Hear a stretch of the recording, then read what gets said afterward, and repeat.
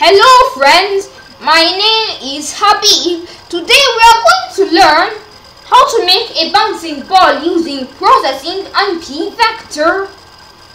Before you watch this tutorial, make sure that you have processing installed. If you want to install processing, make sure to watch my introduction to processing video. Now, I am going to go into where I installed processing, which is local disk D. When you go into where you installed processing, you should see a folder that says processing. Now we double click on it and then click on processing.exe.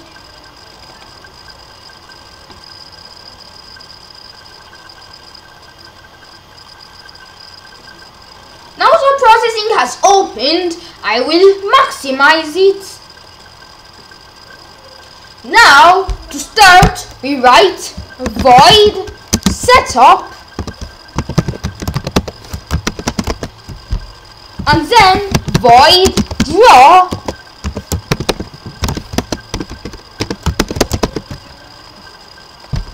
and in the void setup we write size 800, 600. Now if we run this,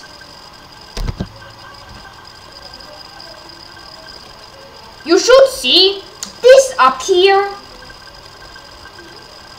Now we will close it and in our processing file we write class p-vector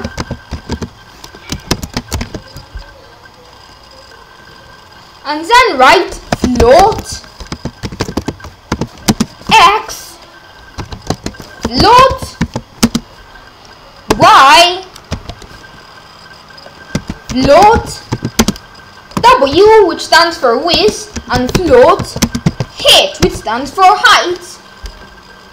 Now this is going to create 4 variables, but all these variables are undefined, so we have to write p-vector float x underscore comma float y underscore comma float w underscore comma float h underscore. Now in the curly braces we write x is equal to x underscore, y is equal to y underscore, w is equal to w underscore, and lastly h is equal to h underscore. Now this is so that we can actually use the p-vector class, because if we didn't add this then we wouldn't be able to make use of it, so this would just be useless. Now we write p-vector ball and then in the void setup we write ball is equal to new p-vector and then the first value are for the x and y, which are 0 and 0, and the last 2 values are for the width and height, which are 100 and 100. And then we put a semicolon. Now in the void draw we write ellipse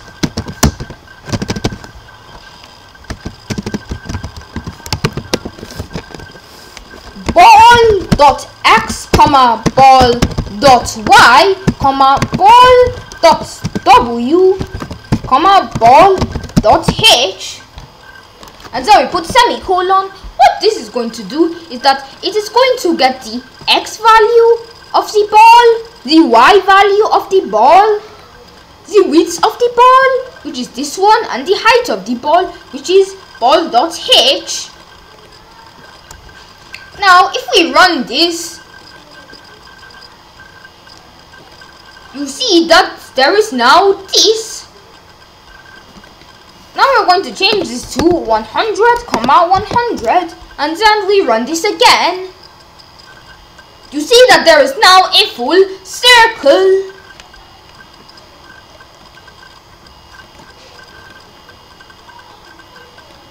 Now we are going to, in the p vector class, we write void add p vector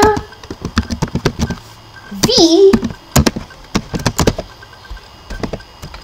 and now we're going to write x is equal to x plus v dot x, y is equal to y plus v dot y, w is equal to w plus v dot w, and h is equal to h plus v dot h. Now you will see this in action later. For now we are going to write p vector vel, which is the movement of the ball, and then we write vel is equal to mu p vector.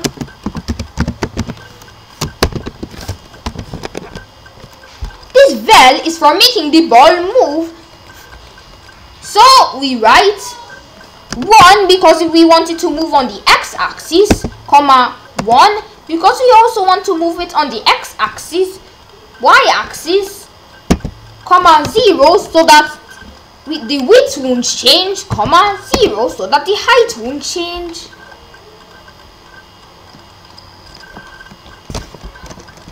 Now we write ball dot add vel, and then we put semicolon. This is going to add this to this, so the x and y position are going to be increasing by 1.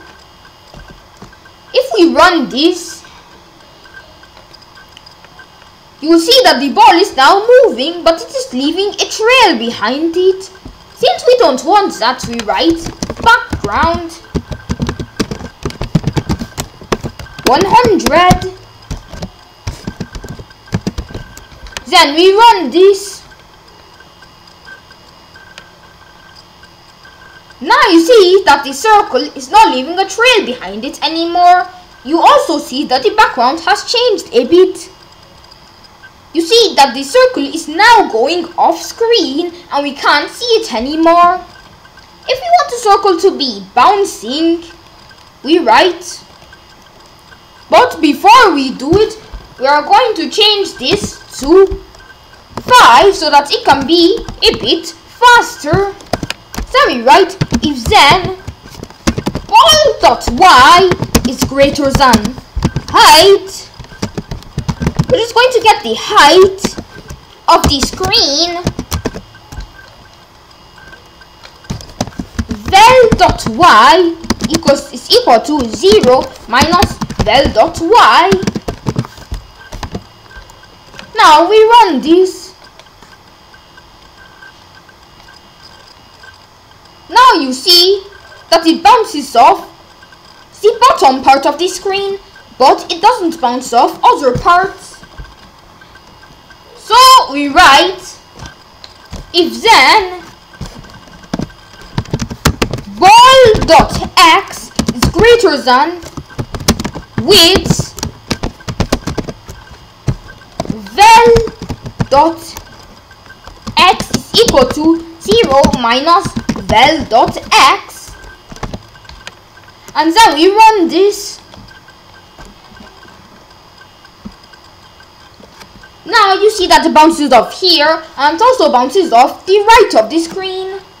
If you want it to bounce on other places, we write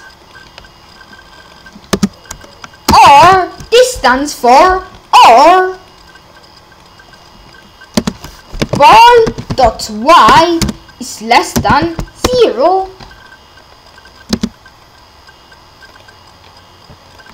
And then we write or. Ball.x is less than 0. And if we run this,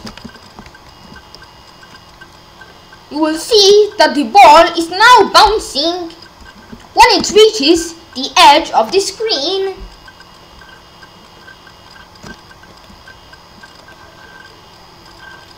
Anyways, that is all for today's video. Hope you enjoyed it. Subscribe to my channel, ObaCode. Bye!